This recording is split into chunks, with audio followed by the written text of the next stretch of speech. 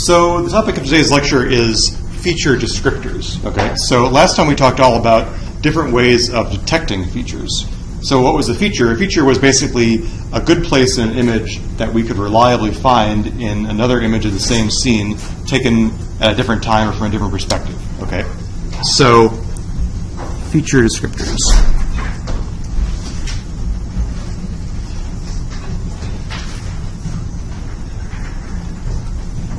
So as we'll talk about a lot in the next couple chapters, the whole point of finding features is to be able to make these correspondences between images of the same scene taken from different perspectives. And so what that means is that if I have kind of, this is my scene,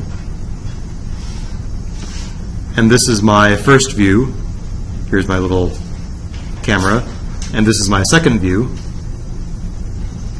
So that means that if I have a 3D point out here, then when I project it back to these cameras,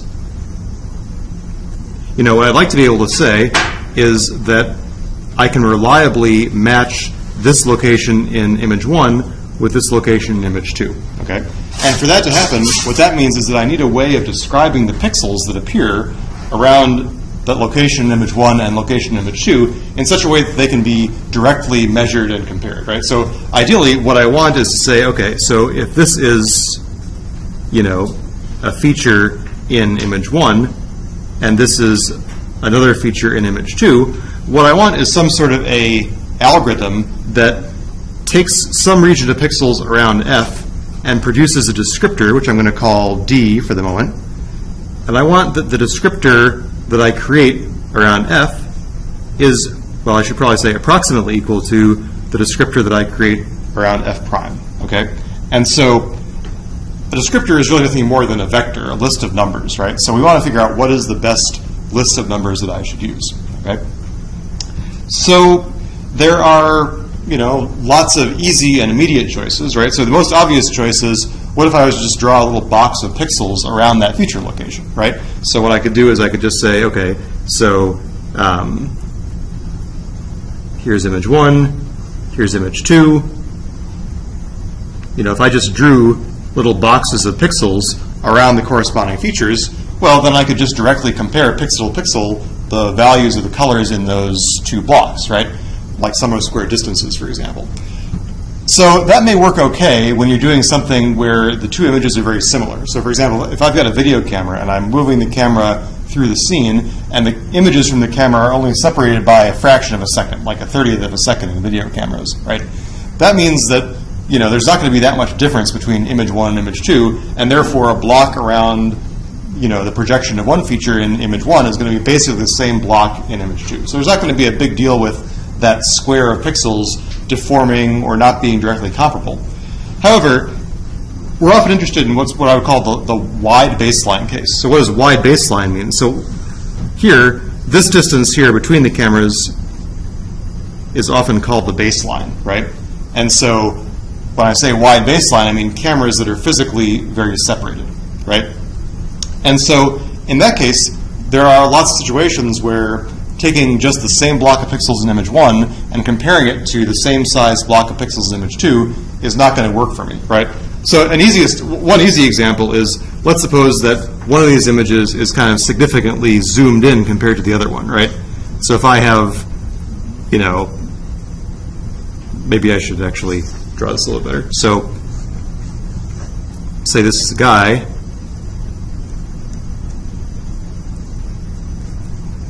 And here's a zoomed in picture of the guy. So if I draw a block of pixels around this feature, say I picked up on this guy's eye as a feature, and even if I found the same place here in this image, if I drew the block of pixels at the same size, you can see that the two blocks of pixels contain substantially different information, right? And also, what would happen if these images were slightly rotated, right? So suppose that instead I was actually looking at an image that was more like, this.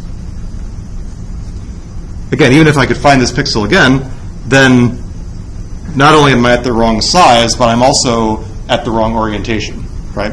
And so what we need is a way to kind of abstract out all of this confounding information about scale and orientation, right? So in some sense, the descriptor should be what we call invariant to this extra stuff, right? And so that's why we talk about, for example, SIFT, right? Those of you that know about SIFT, stands for scale invariant feature transform, right? And so the idea is that the SIFT descriptor is constructed in such a way that even if the images are at substantially different scales, I basically get the same descriptor if I'm looking at the same point in two different images. Okay, so does that make sense? That's the big picture, okay? So what I want to do today is basically kind of overview quickly the main ways that people are using descriptors, okay, that are constructing descriptors. So kind of from this picture, you can see that the first thing I need to do is I need to make sure that I'm comparing apples to apples, right? I need to basically have a region around the feature location, both images, that contains the same apparent chunk of pixels, right? And so we talked last time about how we could use the normalized Laplacian to find kind of like the apparent scale of a feature, right? And that kind of thing is definitely going to help us. So last time we showed that, you know, I could find an algorithm that would say if I landed on this guy's nose, you know, if I found that this was the apparent scale of the guy's head, if I put the feature here, then the normalized Laplacian would hopefully give me the apparent scale of that feature in the bigger zoomed image as that, right? And so the first thing we're going to do is we're going to use this detected kind of typical scale as a way to construct our feature descriptor, okay? We could say, okay, well, I'm just going to start comparing features inside the same circle, okay? Now, because circles are not so easy to work with compared to squares for the purposes of computer programming, typically what we do in computer programming is we try and draw a nice square around the pixels that we want to compare, okay? And so to draw the square, right, we need to decide on what should the orientation of this feature be, right? Because a circle, you know, I can twirl the circle around and there's no, you know, there's no like upside to a circle necessarily, but for a square I need to kind of say, okay, well, what is the top edge of the square, right? I need to say what side is up for this feature. And so for that, what we need to do is compute what's called the dominant gradient orientation.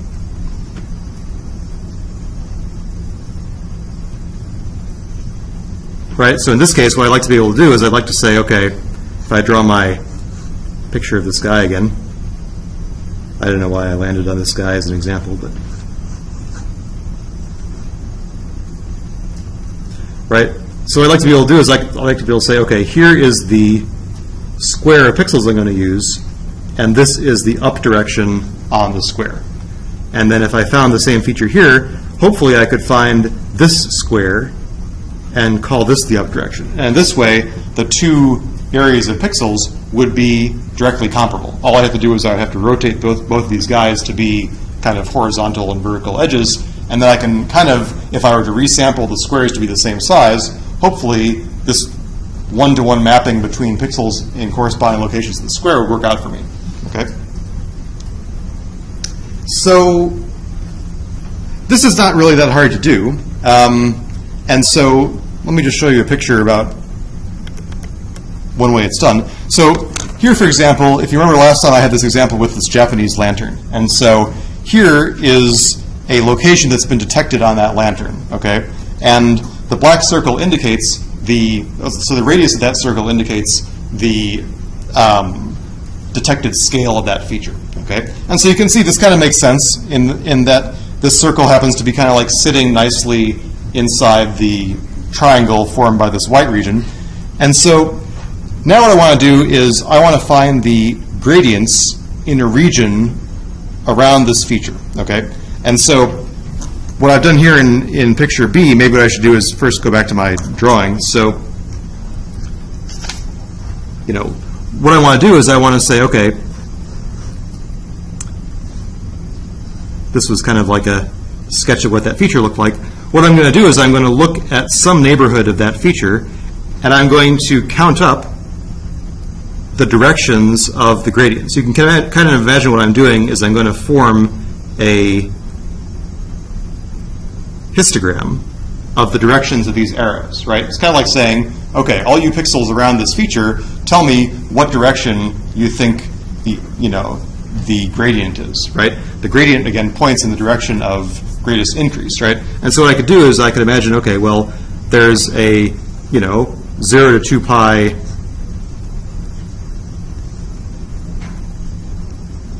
set of possibilities. And so for every pixel here that's in this region, I could say, okay, well, I am going to increment the bin by 1 unit for every pixel that I find that has a gradient that is of this angle, right? And so as I move along the pixels along this edge, I'm going to be, popping ones into this aggregation of this histogram, saying, okay, lots of people are voting for this as the orientation, and maybe I get, a few here, and maybe I get a few here coming from the strong edges here. And, inside, regions like this where maybe there's no strong intensity change, the gradient estimation there may not be very good. And so, again, I may get a bunch of kind of just noisy contributions here from bins that don't really matter, right?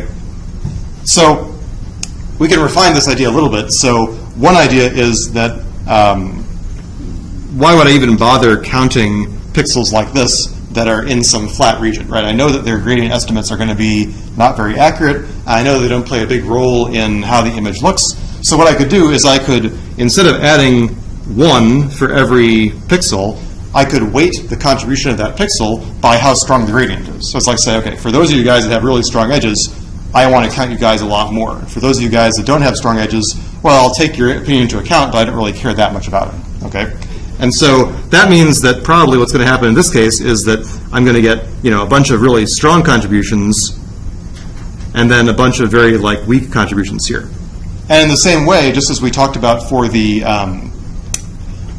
detectors, we can also kind of weight the contribution of a pixel by how close it is to the center of the feature, right? So again, I care more about pixels that are really close to my center point than I do about pixels that are kind of within my, summing up region but are far enough away, right? So basically what you imagine is I've got kind of a Gaussian profile around the feature point, and again, there's a weight that says, okay, stuff that's closer to the center should get more weight, right?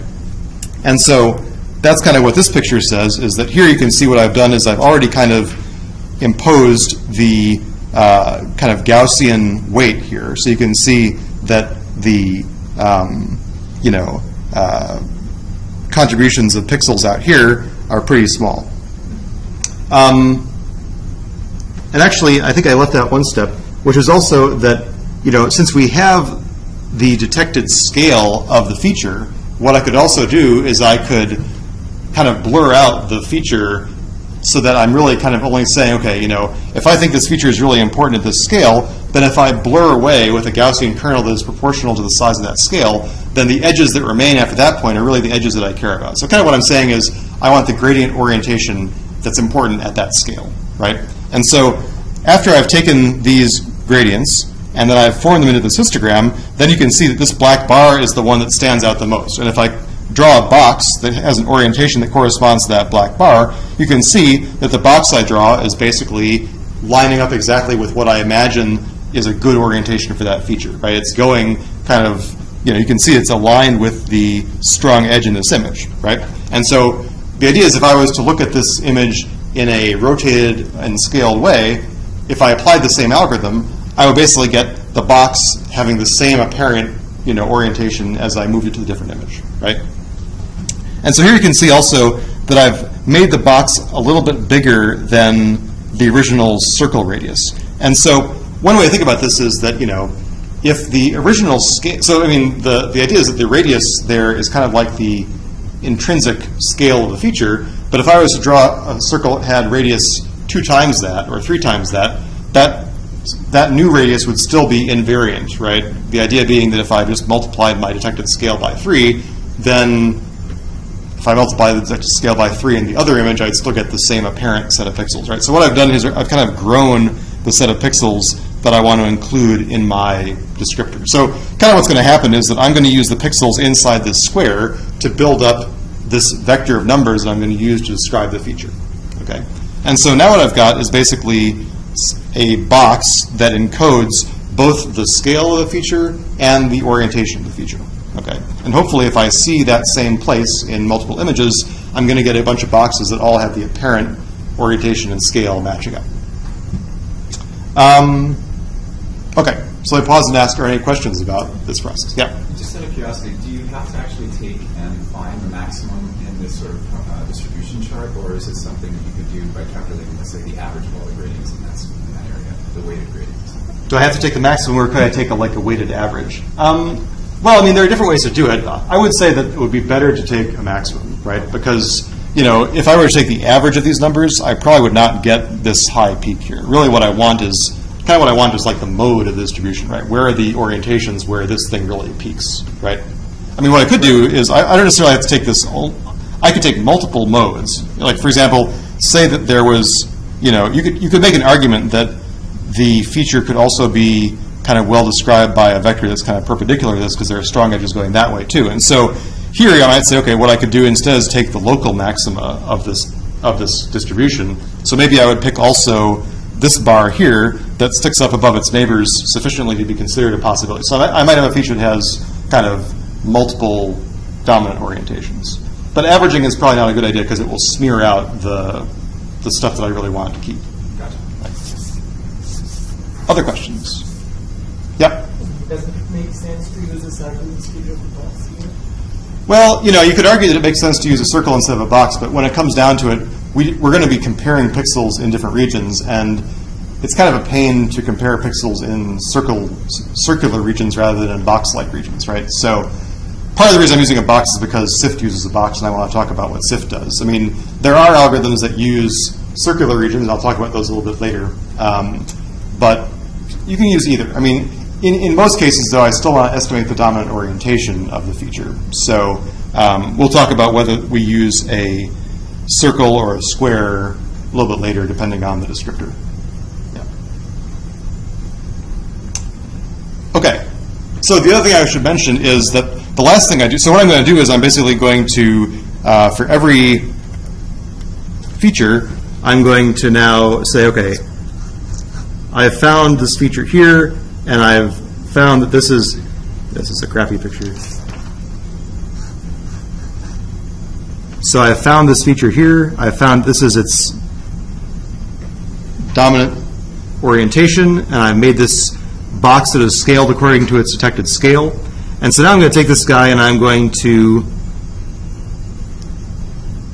basically resample this to be a constant size. So for any feature I detect, no matter how big or how small, I'm going to make it an n by n block of pixels just by kind of resampling it. So typically, for whatever reason, the n in some of the literature you read is like 41 by 41, for example. It's not like this is some really well-defined number, but this is the magic number that you see some places. And then the other thing I'm going to do is, I want these feature descriptors to be invariant to how bright or how dark the image is, right? So if I see, the same feature at, on a building across the way in daylight, and then I see it at twilight, I'd like to be able to make a descriptor that doesn't have this light to dark variation baked into it. I kind of like to abstract that out as well. So what I could do is I could say, okay, what I could do is I could take my new intensities inside the block, and I could make them by taking the old intensities, subtracting off the mean, and dividing by the standard deviation, right? So this is basically to do kind of some crude illumination invariance.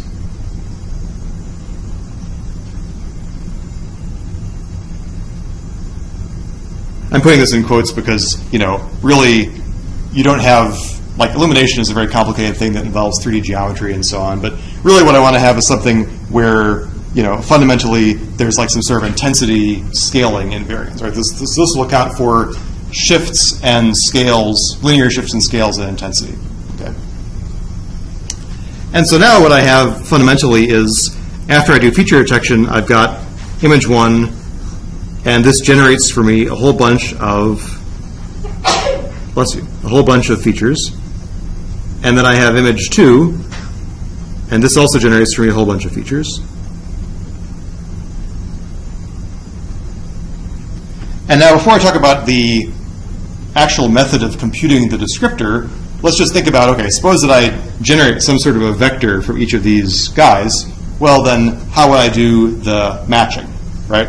Well, the most obvious thing to do is simply to say, okay, for each of these guys, I'm going to compare it one-to-one with every one of these guys, and I'm going to compute a metric for how good the match is, right? So, for example, the most obvious thing to do would be something like, if A is a, if A is a feature in image 1 and B is a feature in image 2,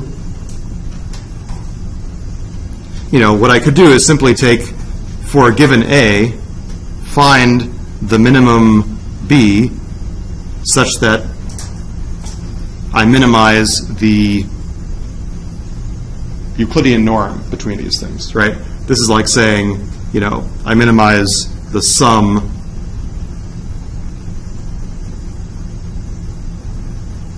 right? This is like the length of that vector. Sometimes it's easier to not have the square root, so I could also just look at this, right? I should get the same kind of thing, so why would I, I don't have to do the square root. Another thing you could do that's a little bit more complicated is that you could look at kind of like what's called the Mahalanobis distance between the two vectors. So it's like saying what I would do is I would take A minus B transpose some sigma inverse A minus B. So this is called the Mahalanobis distance. And you'd use this if you have some reason to believe that different entries of the feature vector were kind of statistically correlated with each other in different ways, right? So for example, if you knew that the number in the first position was much more important than the number in the second position, then the two numbers in the diagonal of sigma would be very different. Or if you knew that features 1 and 2 kind of went along with each other in a certain way, then so yeah, I don't want to think about this too much, but basically, if you had some sort of a model for if I saw lots and lots of feature descriptors and I wanted to look at how correlated they were element by element, I could build this Mahalanobis distance. So, most of the time I think that we can safely assume that we're using something like this. So this is basically just going to be like sum of squared distances.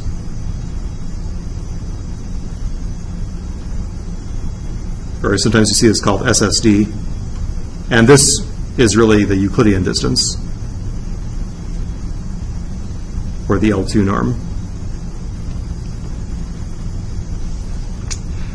And, most of the time you can get away with something that just says basically for every feature, I find the best matching feature in the other image, and that creates what's called a correspondence, right? Now, one thing that, makes that process a little more complicated is what happens if there are many similar features between the two images, right? So let's suppose that I have a building with a bunch of windows.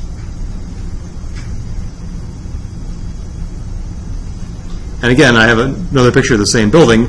Well, since I know that corners are generally good features, that means that maybe I find this as my feature in image 1, and maybe I found all these features in image 2, and actually all these guys locally look like pretty great matches to that feature, right? And so what I'm going to do is I'm going to find a whole bunch of features that have very low feature-to-feature matches, but yet I wouldn't really want to trust any of them, right? And so what I would do here is I would only pick a feature if the distance, so let me just draw this like this.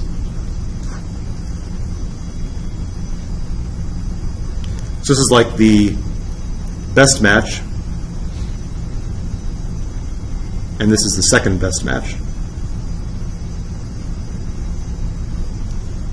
So the idea here is what I could do is I could say only accept the feature match if this number is acceptably low, right? What that means is that, in the window case, the best match and the second best match are going to have almost the same quality, right? Which means this number is going to be close to 1, right? Whereas for a really distinctive feature that I can't find anywhere else in the second image, then the best match is going to be a lot lower than the second best match. And that means that that is a better candidate for there being a good feature. So what I might want to do is use what I would call this, they call this the nearest neighbor distance ratio.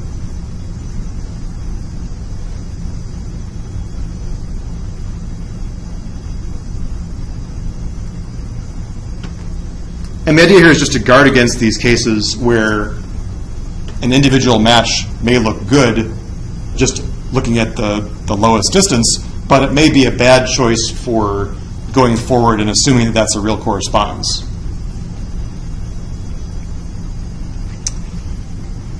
And then if you wanted to get fancier, you could do things like normalized cross correlation, which we're not going to really talk about right now. Another thing I'm not going to mention right now yet is that there is a strong kind of geometrical constraint on where matching features could possibly be, right? So I mean, if you think about it, you know, if I have a feature here, so let's suppose I have this feature and this feature. In the other image, it really kind of isn't geometrically possible for this feature to match over here and this feature to match over there, right? So there's some sort of a constraint that you feel like, you know, there can't be this arbitrary geometric location of where the matches can occur. And we're going to talk about that a lot in detail in section chapter 6, I guess. No, chapter 5, about what's called the epipolar geometry. So basically, epipolar geometry is a kind of an encapsulation of the geometric constraints that govern where these matches can occur. And so if I wanted to, I could also weed out bad features by estimating the epipolar geometry. So we'll talk about that a lot more next week. Okay, so at this point I think we can assume that basically we have generated we've detected a bunch of features using the methods that we discussed last time. Now we have drawn these kind of scale and orientation invariant boxes around each feature. And now I have to decide how am I going to describe what's inside these boxes, okay? And that's really what the heart of making a descriptor is all about, okay? And so most descriptors are based on building histograms of pixels inside those boxes.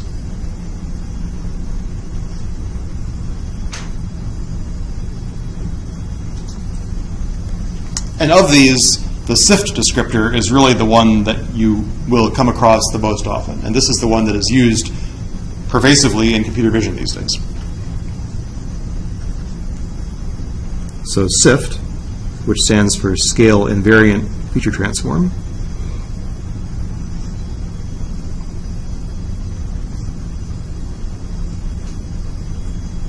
invented by Lowe. So basically what I do is I take my feature that I've found. So let's see, again, I have kind of this setup where I have my detected feature. I turn that into my normalized feature over here. So again, what I'm going to do is I'm going to divide up this box into 16 smaller boxes, basically a 4x4 grid. And then within each of these grids, fundamentally I'm going to build a little histogram of gradient orientation.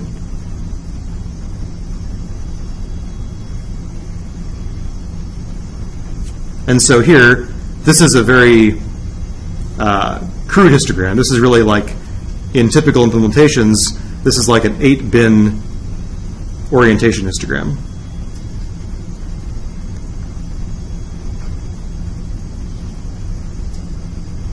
And so what that means is that I've got 16 bins, and I've got I've got 16 grid squares, and I've got an 8-bit histogram into every square, so I've got basically 128-dimensional descriptor.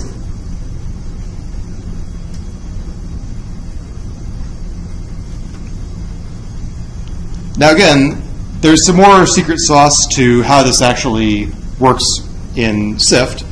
One of them, again, is the idea behind, not weighting every pixel equally, but instead kind of superimposing this Gaussian around the center pixel so that pixels that are closer to the outside of the grid square are weighted less than pixels that are really close to the middle of the grid square.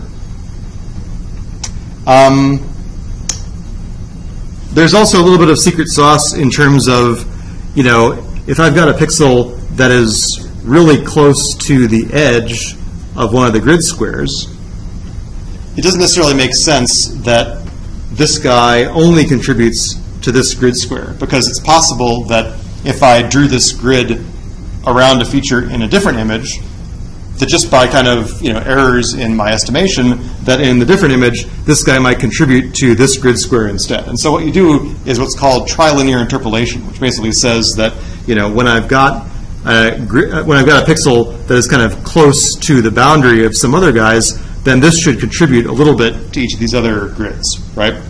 If I'm really centered right in the middle of the grid square, well, then I can be pretty sure that I'm mostly contributing to that grid square. But as I get closer to the edge, I kind of contribute a little bit to both squares.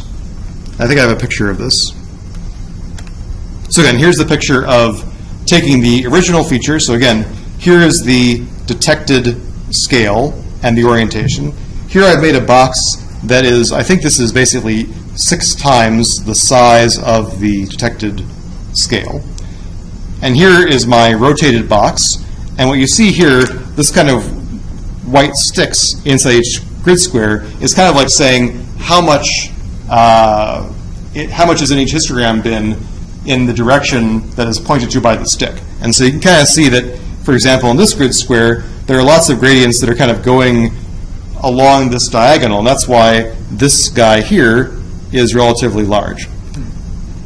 And so you kind of see, it's not perfect because you can see, there are some big sticks that don't necessarily immediately correspond to, for example, up and down lines. But you can see that's kind of the way to interpret it, is that in general, you want the big sticks to be pointed along the gradients of the image inside the box. And this picture doesn't take into account all the smoothing and stuff that has to happen. And this is kind of the picture I was showing you before. So basically, the idea is, suppose I zoom in on a 2x2 array of grid squares, and I look at this point, and suppose that this point has this gradient orientation, right? And so what I would do is I would say, okay, well, this point should contribute a little bit to all 4 of its adjacent grids because it's kind of close to that corner, right? And since this angle, the other thing is that since I'm doing this very coarse quantization of the gradients into these 8 bins, again, just to be on the safe side, what I could do is I could say, well, what I'm going to do is for an angle, an estimated gradient of a pixel that doesn't exactly fall into one of these bins, well, it should contribute a little bit to the 2 bins on either side. So really, every pixel is contributing a little bit to 8 bins in the 128-dimensional SIF descriptor. So again, the details of this are a little bit tedious, but this is kind of the way it works if you really get under the hood. Oops. Okay. And the last thing I want to say before I show you that picture is that, so now at the end of this I have basically a, what I can think of as a 128 by 1 vector that represents the gradients in that image, right? What I can do is, to make sure that everything is comparable, I normalize this to unit length, right? Just so that I don't have one vector that is much, much bigger in terms of values than the other vector. If I see any big spikes, so say this is a really big number, the way the SIF descriptor works is to zero this out and then normalize it again. The idea is to basically zero out things that might be noise from other pieces of the image. Now, you could argue about why you do each of these little steps. I'm just kind of telling you how Lowe proposed to do it. But, suffice it to say that there have been a lot of experiments about, how do you make this descriptor as robust as possible to scale and viewpoint changes. And so there are a bunch of little bits and pieces you have to do to keep track of exactly what Lowe proposed to do in his paper. And so at the end of the day, how does the descriptor matching work? So here's an example of SIF descriptors detected for 2 images that I guess because I've drawn these, the left image is actually substantially lower resolution than the right image. You can see that, like, for example, the text at the bottom of this lantern is really blocky compared to the text over here. So actually, this image is quite a lot smaller in pixel size than this image. But what you see here are descriptors that have been descriptors that have been automatically matched by this whole process, right? So basically, I've found the descriptors, and I've matched them using this nearest neighbor distance criterion, the one that basically makes sure that I don't have any possible duplicates. And you can see that what I get are pretty good correspondences, right? So you can see, for example, that this guy here has fundamentally the same detected scale and orientation as this guy over here, right? Even though the images were very different sizes. And you can see even here there's a lot more detail inside this lantern than there appears to be over here, right? And so actually most of these features are pretty good. There are a few that are not so great, like this guy here doesn't seem to match to anything over there. There's a couple extra guys, like there's this extra guy over here.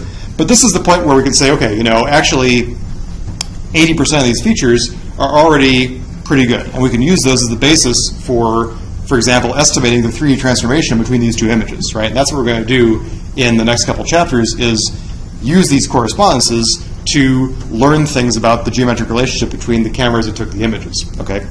And so one of the homework problems is basically to do a similar experiment, right? So take build some sort of scene on your desk, take a picture of it from one angle, take a picture of it from another angle, kind of zoom in a little bit, and then use the SIFT code that I provided in the homework to fundamentally try and match these two things and see how well it works, right? You're going to probably see some stuff that resembles this, right? So it's not like the features that you get are going to be like amazingly intuitive, right? So you can see here that if you were to pick out good features to match between these two things, you'd be like, hey, well, why don't you pick out these edges of this lantern, right? I don't have an answer for you about why those don't get picked up by the SIFT descriptor, other than that they've been weeded out at some part of the process, either during the detection process or during the descriptor matching process. All that really matters is that you've got enough, at the end of the day, you've got enough good features that do match, right? If you try and find reason in the SIFT descriptors, you'll go crazy looking after you look at these images for a while. Okay, but that's the basic idea. So let me pause and ask if there are any questions about that. Do you think in the filtering they're just filtering out descriptors that are too similar to each other? So in the filter, so actually that's a good point. So it's possible that there were good SIFT feature descriptors here, and then the nearest neighbor distance criterion threw them out because it would be difficult to distinguish, for example, this corner from that corner, right? So that's a good point. I didn't actually show the features prior to the filtering process. Okay. So that may be a reason why they didn't get detected. That's a good point. Other comments or questions?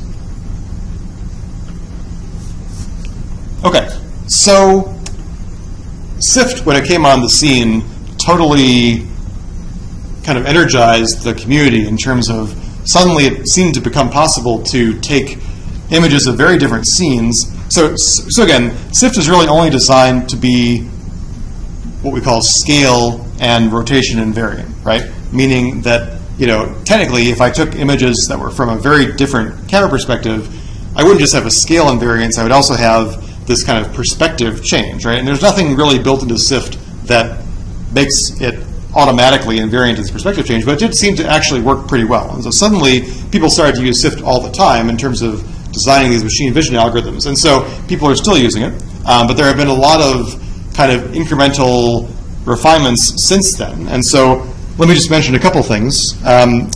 So one has to do with changing the.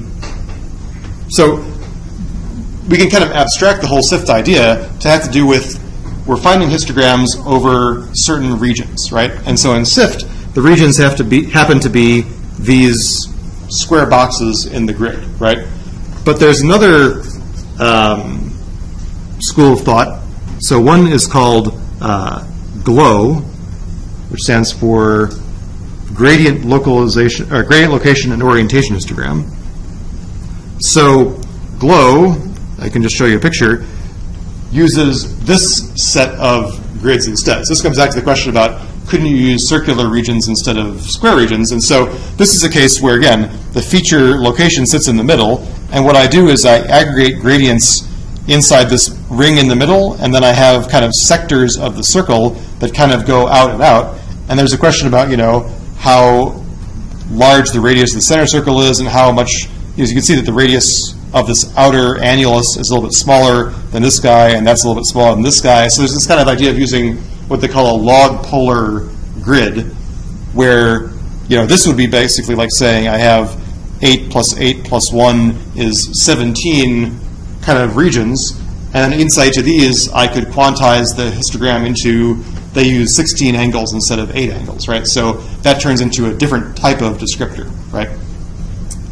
Another possibility that people explored was called DAISY. So this is just an example where basically we have the same kind of idea, is that we are creating bigger and bigger regions of attraction as I kind of move away from the center, and then I've got kind of a choice about how many kind of petals, as it were, of the daisy do I use. Do I use 8 or do I use 10 or whatever? How many rings do I use?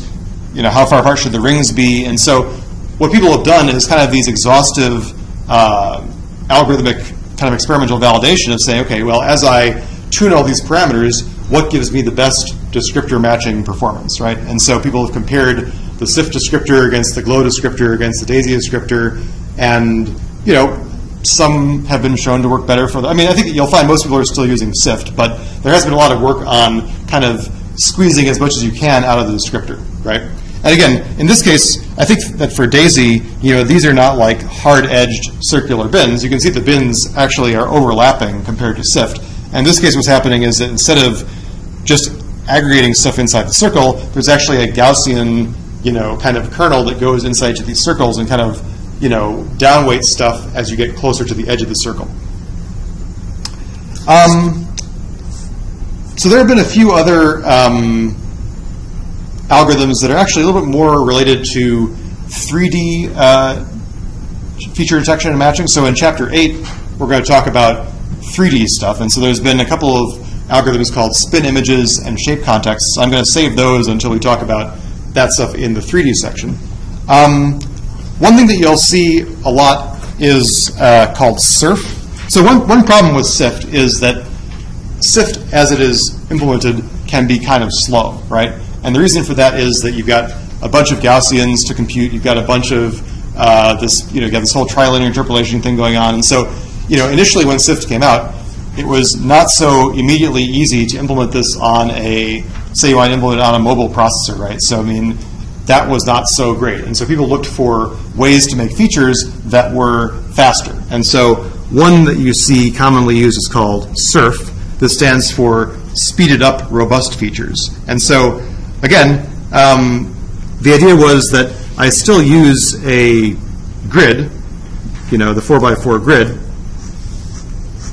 but instead of trying to compute all these gradient orientations, what I do instead is I compute very simple wavelet responses to the pixels inside this region. So wavelets, so basically, I don't want to go into all what wavelets are. Basically what they used were Haar wavelets, which are really nothing more than like simple box filters. So really, applying these Haar wavelets to the pixels inside this box is really easy, because all I'm doing is I'm just adding and subtracting pixels. And so that add and subtract stuff is much easier to do on a resource-constrained platform than it would be if I was doing all this kind of detailed gradient orientation stuff. And so basically, the advantage of SIRF is that it's extremely fast. And it actually has comparable performance to SIFT. And so you may see people using SIRF features in the literature. You may also see PCA SIFT. So PCA SIFT is, I think, a little bit of a misnomer in the sense that, it's kind of reasonable to think about, okay, so the SIFT vector is always 128 dimensional, right? And so you might ask yourself, well, do I really always need all those 128 dimensions? Maybe I could get away with doing some sort of reduction in dimensionality of the size of this vector. That's actually not exactly what PCA SIFT does. That's what I thought PCA PCA SIF did when I first heard about it. Well, actually what they did was they looked at a whole bunch of, basically they built a lot of detected feature patches, right? So they ran a DOG detector on lots and lots of natural images. They generated the feature patches. They learned then kind of what makes a good feature, and then they built a basis for projecting a given patch onto this, space of all the good patches they had found. And in that way, you can kind of say, okay, I'm just basically projecting the patch that I've got for my feature onto this basis, and I can just choose the first, say, 20 or the first 30 coefficients projected onto this space, right? So that requires this kind of machine learning process that you need to get their basis from somewhere in order to use it for your thing. So anyway, I think that probably most of the time you're going to see SIFT and SURF these days.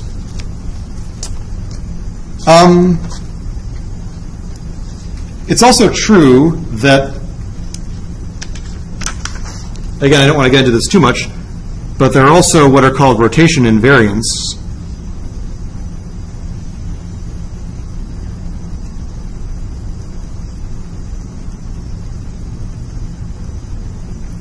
And I'm only going to say this in passing because they're a little bit mathematically complicated. But the idea would be, let's suppose I found this feature and I had drawn this scale invariant circle around it. So, one thing that would be invariant to the rotation of this feature would just be, for example, what if I was just to add up all the numbers inside the circle, right? That number would be the same no matter how I rotated the circle. Or if I added up all the gradients inside that circle, that would also be invariant, right? And so the idea would be that in theory, I know that from kind of Taylor series, I could describe all the pixels in the circle as basically, what's happening here plus the second derivative, or I'm sorry, what's happening here plus the first derivative, the gradient plus second derivative. And so as I kept on taking derivatives of all the pixels in this thing and adding them up, I could get these so-called invariants that, in that case, I don't have to worry about estimating a dominant orientation of anything because I'm creating a descriptor that is inherently invariant to the rotation, right? There's no need to kind of have this initial step of estimating the rotation. But this part is a little bit, complicated to do because the more and more derivatives I try and take, the noisier and noisier it gets. So if you look in the book, you can see that there are lots of, there are a few references to very detailed studies where people have said, okay, so, what's a good descriptor and detector pair? We're going to talk about that a little bit more next time. I guess I want to jump back and talk about a couple other things related to detection. So one thing is that, let's think about this problem here. So, question? Is that kind of like, the previous rotation moment invariance? Yeah. Is that kind of like a checksum for an application where basically, if an application is exactly the same application, the checksum will be the same thing, so it's just kind of this really sort of fuzzy data math? Yeah, is that the reason why you have low confidence on it or something? Huh. Well, taking it in two parts. So it's actually kind of a neat idea to think about this as kind of a checksum in some sense, right? I mean, although there's really not a sense of comparing two things. So I guess I don't want to get into this guy too much because this is really mathematically complex. What it comes down to is that there are some ways of taking the pixels that are inside this circle and creating numbers from them that will always be the same no matter how that circle is oriented, okay? But the number of such things that you can extract from that circle is not that big compared to the dimensionality of the SIFT descriptor, and the difficulty of accurately extracting them so that when you do them in the same, or in different images of the same scene, the difficulty of getting good matches becomes higher, right? So that's kind of the main reason is that, while it's true that, for example, if I was just to take like the, average color inside the circle, yes, it's true that I could match that average color to somewhere else in a different image of the same scene, but that wouldn't be discriminative enough for me to really do good feature matching, right? I need to have more numbers that match up between those two circles to do better. And so part of it for me, I think, is the dimensionality of the vector that you can create and the quality of that descriptor, right? I realize it's super hand-wavy, but that's Yeah, no, that's the easiest way to do it. That's fair enough. Okay, Thank you. sure. Other comments or questions? So I started to show this picture. So let's think about this issue, though. So one kind of problem, and this comes down to the fact that, basically what I've talked about so far is like scale and rotation invariance. What happens in this case where I have basically some sort of a serious perspective change, right? So even if I was to draw a box around the apparent size of this R in both of these pictures, there's really no scaling and resizing of this box that is going to make the contents of this square match up with the contents of that square. And the reason is that those images differ by this perspective change, right? And that's just not modeled by building a circle or a square around a region of pixels in the image, right? What we would need to do in this case is build something that was more like an ellipse, for example. And so here's a kind of a picture of what are called affine invariant regions, okay? And so the idea behind affine invariance is, okay, I want to, in this case, instead of drawing a circle around a feature at its apparent scale, I want to find an ellipse, which are the yellow guys, that basically, if I were to, look at these two different images, that the apparent information contained in the ellipses would be the same, okay? And so you can see that there are cases where, for example, the ellipse that I've gotten is much different than the circle I've gotten. And the ellipses kind of follow along with the dominant edges around the feature, right? So you can kind of see that when you've got kind of horizontal features, the ellipses kind of squeeze out to be more horizontal. And we've got vertical features, they squeeze out to be more vertical. And the apparent matching of the ellipses, hopefully the same content is inside each of those ellipses. And so, again, I don't want to get into the mathematics too much.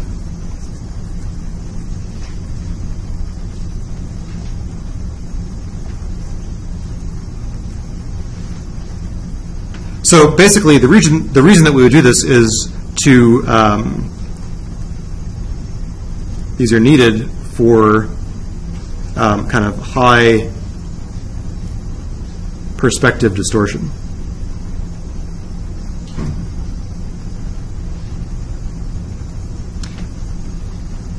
Usually when the images are taken from very wide baseline, cameras that are very far apart. And so, again, the philosophy here is that if I have an ellipse that is drawn, so let me just kind of say this.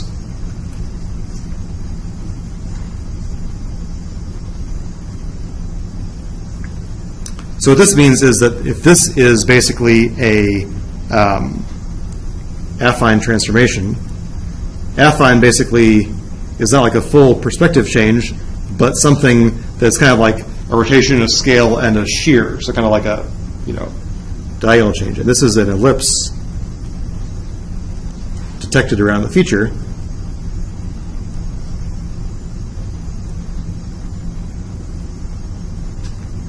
Right, what this says is that if I were to apply an affine transformation to the image and find the ellipse around the corresponding feature, that would be the same thing as taking the ellipse around the original feature and applying a transformation to that, right? That basically says that, I get the same apparent stuff inside the ellipse. And there's an iterative procedure that you can use to get from these original circles that you got, which correspond to the apparent scale, to kind of turn them into these ellipses. And they go through this matrix that we used in the feature detection process, where we built this kind of scale normalized Harris matrix. So it turns out that if you look at the eigenvectors and eigenvalues of that matrix, they kind of tell you how the gradients are pointed inside the region, right? And so the idea is that what I do is I kind of slowly kind of squeeze these circles into these ellipses, and then once I'm done, I can kind of reverse the process to turn the ellipse. So kind of what I've done here for this feature with the arrow is I've said, okay, I eventually found that this ellipse was this affine invariant region, and I turned it back into a circle, and if I compare the pixels inside the circle here to the pixels inside the circle here, they're basically exactly the same, right? And that means that now I could build a SIF descriptor or a glow descriptor or whatever I wanted to do on top of these circles, and I would feel good about it, right? And so if I really wanted one extra step of affine invariance, what I would do would be this kind of what we call affine adaptation step before building the boxes for the descriptors. What I would do is I would first kind of figure out what was going on in the local neighborhood of the feature, and I would turn it into something where I would never worry about the distortion I might incur. And so, again, you can do that, and there's a lot of papers that compare these features. And so there's, for example, features that are called Harris affine features. That comes from basically running the Harris detector, finding the normalized, using the distinctive scale that we talked about last time, and then figuring out what the ellipse should be. And those are called Harris affines. So they basically come along with not only a detected scale, but really this detected ellipse that comes along with the whole thing. It tells me what region of pixels I should be using. So again, this is a little bit advanced, but you know, it probably is necessary for cases where the images that you're trying to match are really far apart, right? In that case, things like SIFT will start to break down. Okay. So I guess I wanted to say just a couple more things about detectors that don't really necessarily fit into the kind of taxonomy that I talked about last time. So one is this guy. So this is a very simple idea. These are called fast corners. And the idea is that what I could do is I could say, okay, well, what makes a good feature, right? Let's step back and think about this for a second. So what makes a good feature is that it should be kind of cornery, right? And so the fast idea was, okay, here's a pixel here. I can build this ring of 16 pixels around it. And I can say, okay, so for this guy to qualify as a feature, for example, I want 12 of the 16 pixels to be either darker or lighter than the pixel in the middle, right? That, for example, that would mean that fundamentally there's this kind of dark corner surrounding this light chunk, right? And so that kind of idea is a very fast test to apply to an image, right? So again, let's think back to last lecture. One of the problems with these feature detectors is that they can be computationally demanding, right? You've got all these Gaussians you have to convolve with the image. You have to do all this kind of multi-scale comparisons. This is like a very, very fast way to detect corners at scales. And so this is, you know, something where you say, okay, you know, and again, even better is I don't necessarily have to actually compare all these pixels. There have been efforts to basically build what I would call like a huge decision tree, where basically you say, okay, here I'm at this pixel, you know, now compare the pixel labeled 1, now compare the pixel labeled 12, now compare the pixel labeled 7. So there's basically this whole kind of if-then-else comparisons, and then based on some historical machine learning about what makes good features, you just basically have this whole hard-baked-in decision tree that you can quickly apply to the pixels around my center pixel to decide, am I a feature, yes or no, right? And so that test is extremely fast, and that can help a lot when you're doing things like, for example, robot navigation, right? You don't have the time to do all this kind of fancy Gaussian convolution. You just want to find good feature corner points, and you want to do it quickly. So that is, you know, not really related to any of the stuff we talked about last time, but still a reasonably competitive detector for some purposes. Another interesting idea is what are called maximally stable extremal regions, or MSERs. And so this is an idea that, again, is fairly simple. The idea is, okay, let's suppose that I took this picture and I wanted to label all the pixels that were darker than some value, okay? And so, for example, maybe I start with that value being like 20, okay? And so here, if I compare this to this, this is basically finding all the really dark regions of the image, right? So, you know, here, for example, it picks up the spots on this fugu fish, but not all of them. It picks up like all the stuff that's in shadow gets turned to 1. The lettering on the sign gets turned to 1. Oops. And then, now suppose, okay, so this is like the everything less than 20 image. Now suppose I looked at the everything less than 125 image.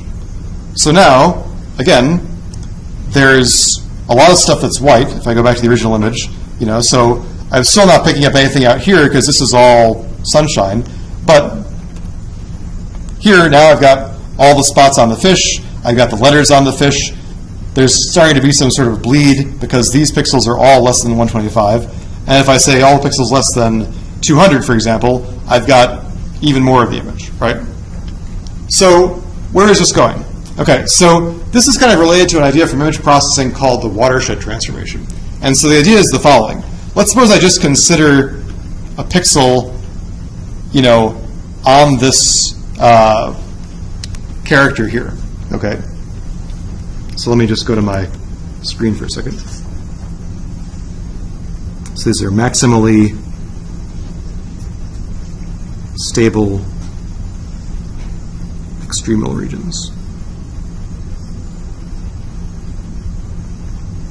MSERs.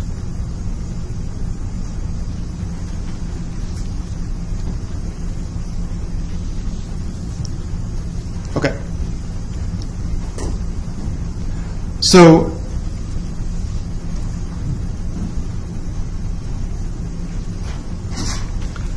kind of the way I think about this is, not sure how easy this is to draw on paper, which I guess is why I made a figure for it. So the idea is, okay, let's suppose I consider this point in the image, and this is a point that was, on a character. So I'm going to make this an A instead of a Japanese character. Okay. So the idea is that what I can do is I can plot how big was the island of kind of binary pixels that passed that threshold test as a function of threshold. Okay. So what I could do, for example, is I could say, okay, let's suppose that this A is of intensity 100, and this outside is of intensity 200, right? So that means this is like a dark A on a bright background, okay? And now I'm going to ask myself, at this pixel, how many, what's the number of pixels in the connected component surrounding this pixel that pass the test? And so as a function of threshold,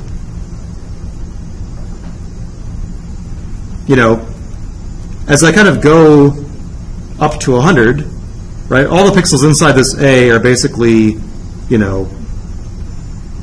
nothing much happening. When I pass 100, suddenly all these pixels are, included in the set. And then as I kind of go this way, since all these pixels are locally darker than their surroundings, nothing much happens until I get to 200, and then I get another increase because suddenly as I increase above 200, this A is going to get kind of subsumed into a white chunk that contains the background, right? And so the idea is, what I want to do is I want to find the threshold in some sense. I want to find a place where as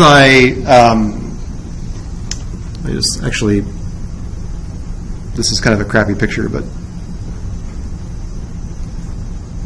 I need to introduce a notation to make this work. So here, this is basically the size of connected component containing pixel I.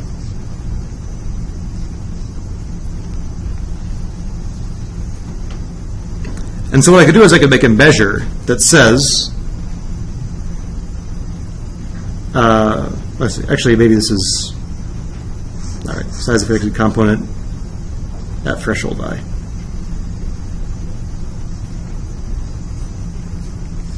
So what I could do is I could basically say, okay,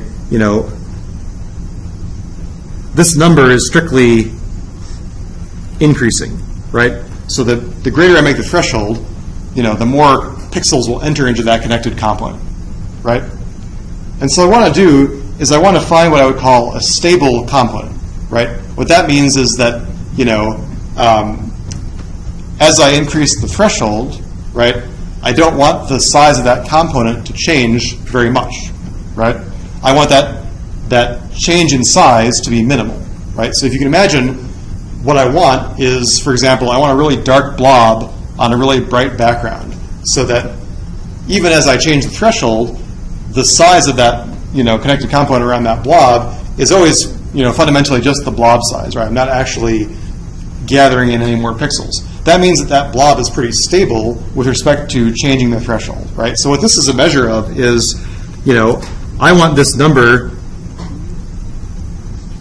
to be small. I want this number to be minimal, right? So relative to how big I am now, I want the change in blob size to be small, right? Maybe easier to show with the pictures. So here, this is like the pixel inside the letter, right? And so, again, the size of the component is very small until I get to fundamentally the color of the letter. Then it jumps up, and as I increase the threshold some more, then basically I'm going to include more and more background. So you can kind of see, for example, here the letter is very well defined against the background. As I increase more, what I could be doing is actually showing this as a more continuous thing. And if I had the image in MATLAB, I would show it to you, but I don't have it with me. So basically, now at this point, the connected component is huge, right? It includes all of this other white pixel crap. And so here, what I'm seeing is that there's this jump, and then kind of it starts including more and more pixels.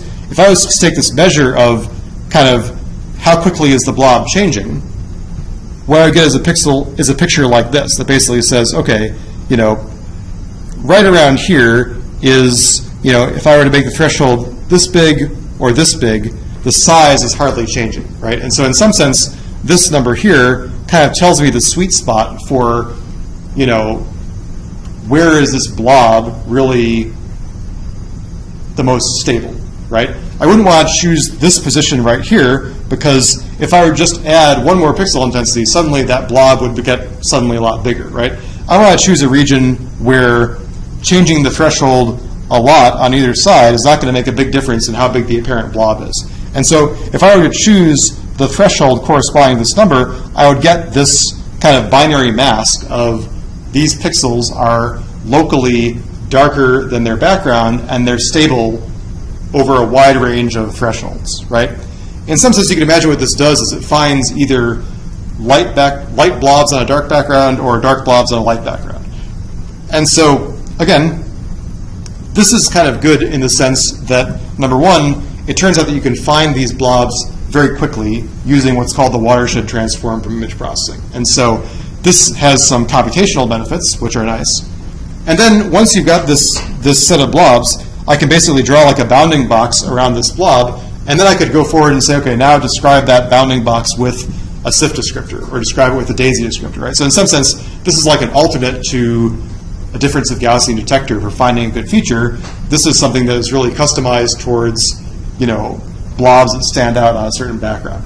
And so again, I wouldn't characterize this as a super commonly used feature detector, but is a competitive feature detector. And so if you look at the kind of benchmarking data sets, you'll always see this MSER as one of the things that people are comparing instead of DOG or whatnot. Okay, and so the main takeaway here is that you can really mix and match how you detect the features and how you describe the features, right? And a lot of times people have said, oh, you should definitely use the SIFT descriptor, but you should actually be using the Hessian affine detector, right? For example, there's no law that says that you have to use both the SIFT mandated detector and the SIFT mandated descriptor, right? You're free to change them around. Okay, and so next time, which I think will be a relatively short lecture, we'll talk about feature detector evaluation. We'll talk a little bit about how do you introduce features into a scene. So when you have the freedom to actually place features into the scene, how should you do them in such a way that is as distinctive as possible? And then just talk a little bit about how feature detection is being used in computer vision today. So that's kind of where we're going. Any comments or questions about this? Okay, so let me stop my recording and then I'll hand back the homework.